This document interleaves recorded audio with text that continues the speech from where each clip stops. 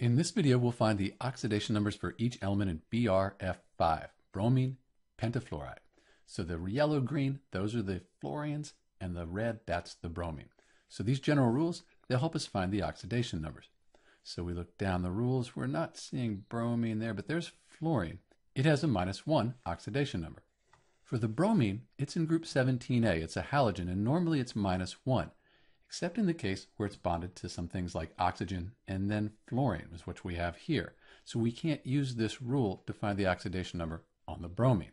But we can use this rule that says in a neutral compound, all the oxidation numbers, they're going to add up to 0. So when we add all these numbers up and the oxidation number for bromine, it has to equal 0. So think of it this way. We have -1, 2, 3, 4, 5. -5 plus some number is going to equal the 0 here. That number will be the oxidation number on the bromine. So -5 and a +5, that equals 0. So the oxidation number on the bromine here in bromine pentafluoride is +5.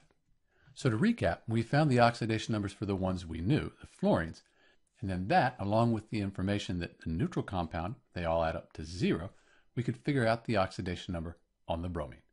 This is Dr. B with the oxidation number for BrF5, and thanks for watching.